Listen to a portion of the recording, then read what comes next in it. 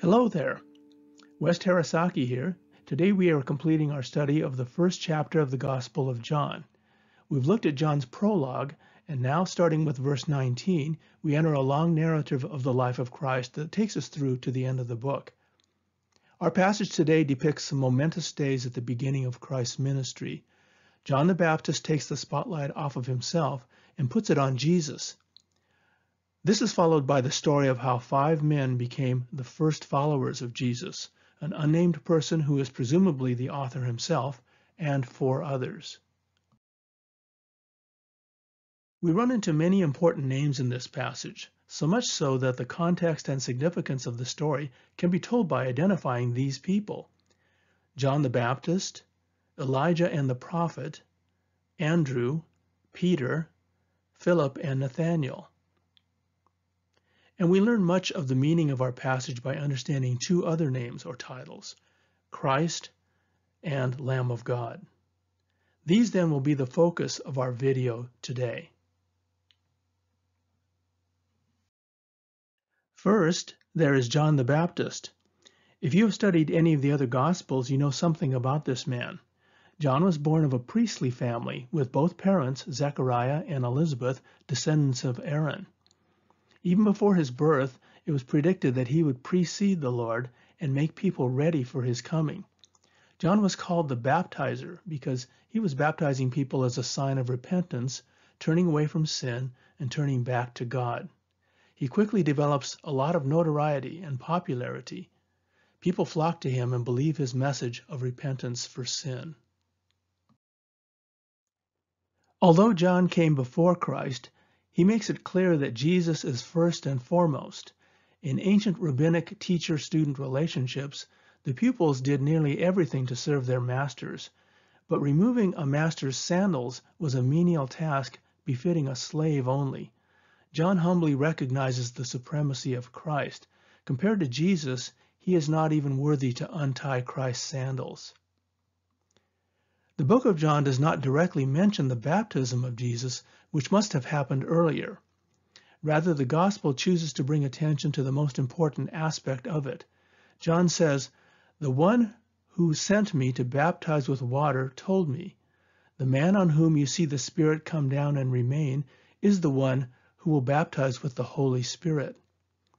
I have seen and I testify that this is God's chosen one."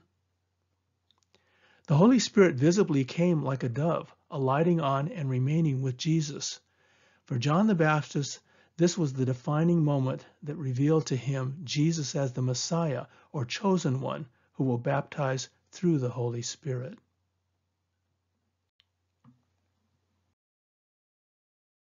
That the Spirit rested and remained on Jesus is revealing.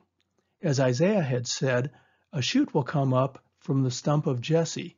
From his roots a branch will bear fruit. The Spirit of the Lord will rest on him. Here is my servant whom I uphold, my chosen one in whom I delight.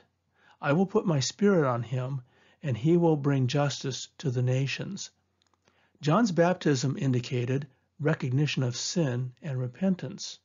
Christ's baptism indicated life change and the indwelling of the Holy Spirit within the believer. Thus, John's baptism was a preparation for a greater event that would arrive with Jesus. There was a widespread Jewish notion that the coming of the Messiah would be preceded by the coming back of Elijah. It was believed that the Old Testament prophet Elijah never died. In 2 Kings, he was taken to heaven by a chariot of fire, and many expected him to reappear someday. Recall that the last prophet of the Old Testament, Malachi, had closed with this promise: "I will send the prophet Elijah to you before the great and dreadful day of the Lord comes." John the Baptist looked the part.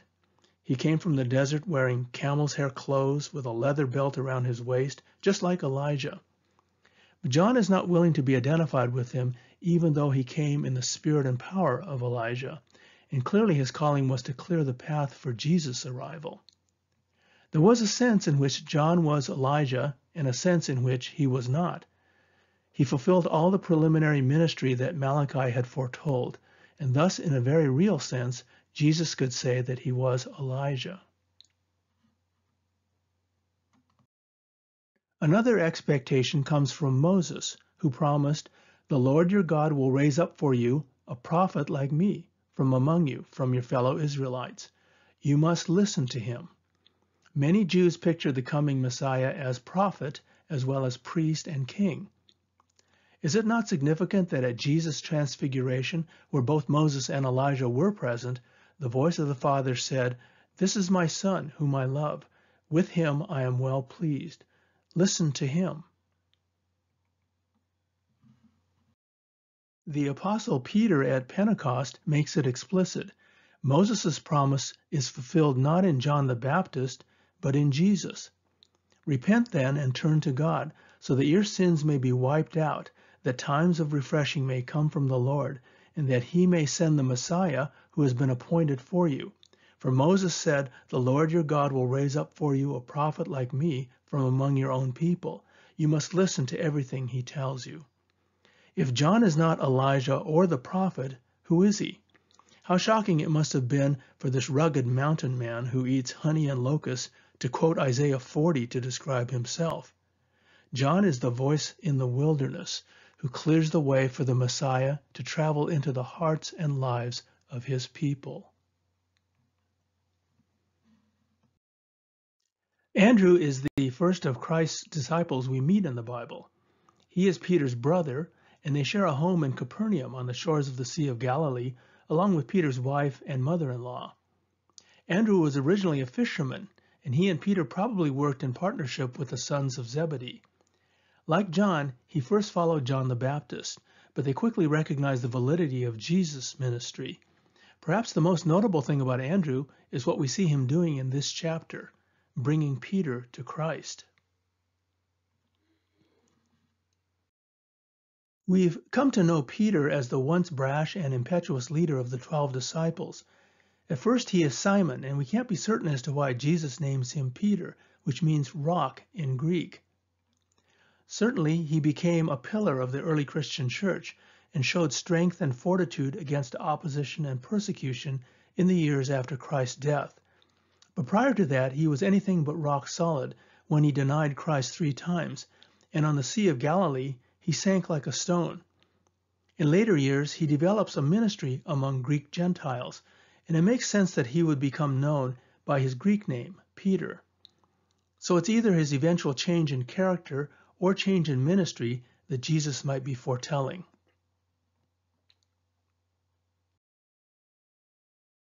The focus is much less on what this name change means for Peter than on the Jesus who knows people thoroughly and not only sees into them, but makes them what he calls them to be. It is striking how regularly Jesus approached people from the perspective of their potential. Philip, who was from Bethsaida, goes and gets Nathanael, who is from Cana, and brings him to Christ. Now Philip is not the Philip that we read about in Acts, the one that evangelized the Ethiopian official on the Gaza Road and eventually had a long ministry in Caesarea. That Philip was one of the 7 chosen to serve the Greek widows in Acts 6. Our Philip was apparently one of the 12 disciples.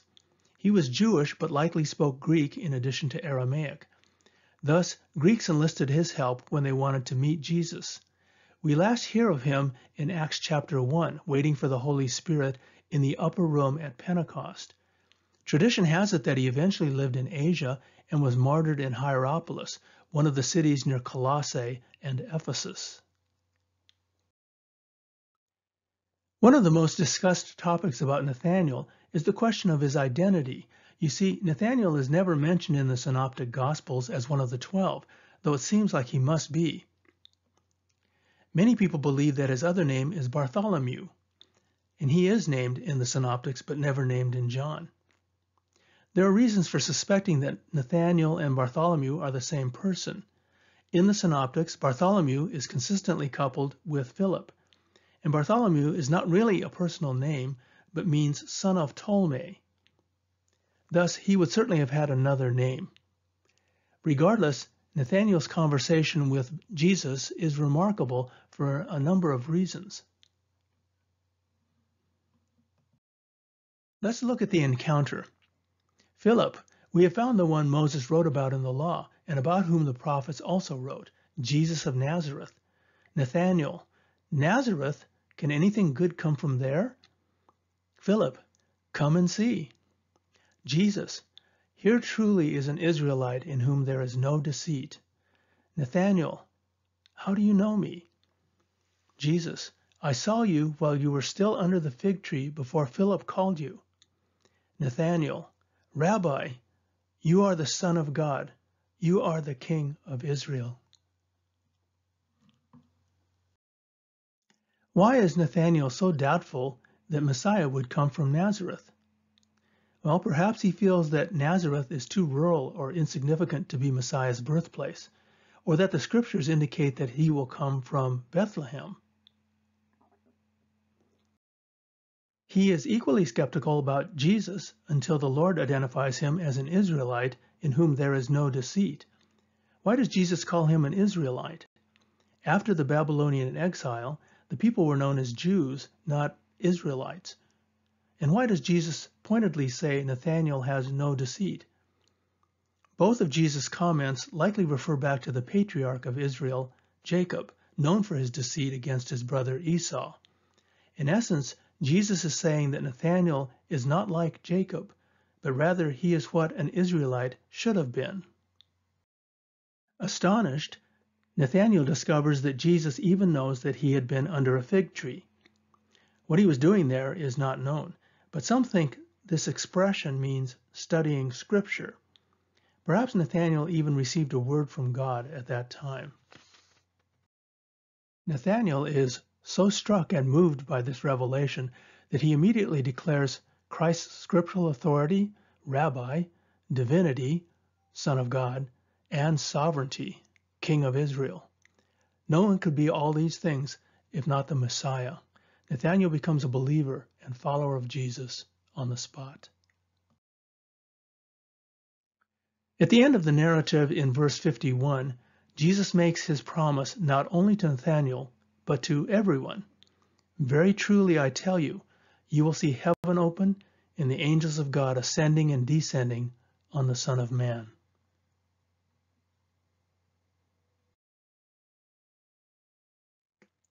The image here is that of Jacob's ladder or stairway in Genesis 28. Now don't get caught up in the idea that Christians climb the ladder, as some hymns have said, or whether there is a continuous stream of incoming and outgoing angels. Rather, the point of the vision is the connection between heaven and earth, now made real in Jesus Christ. Jesus is the stairway.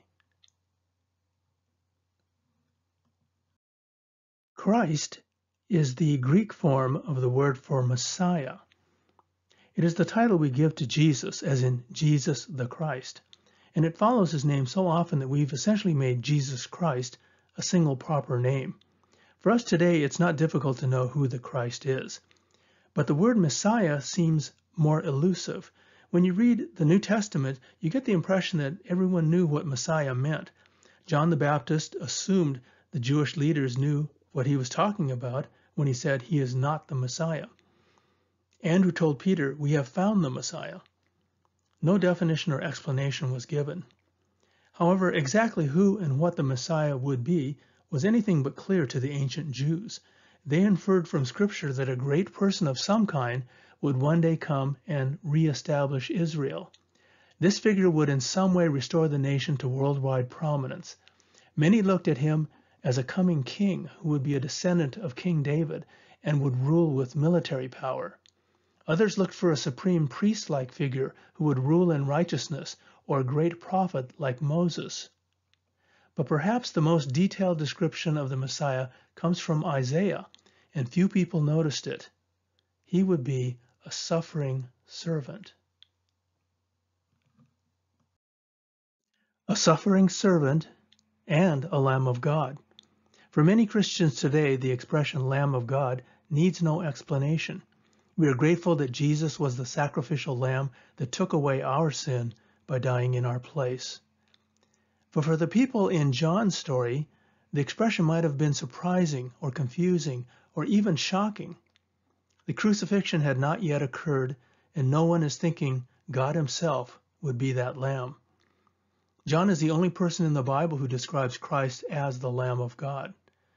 For Jesus to carry away our sin is an absolute necessity if we are to live in the presence of God.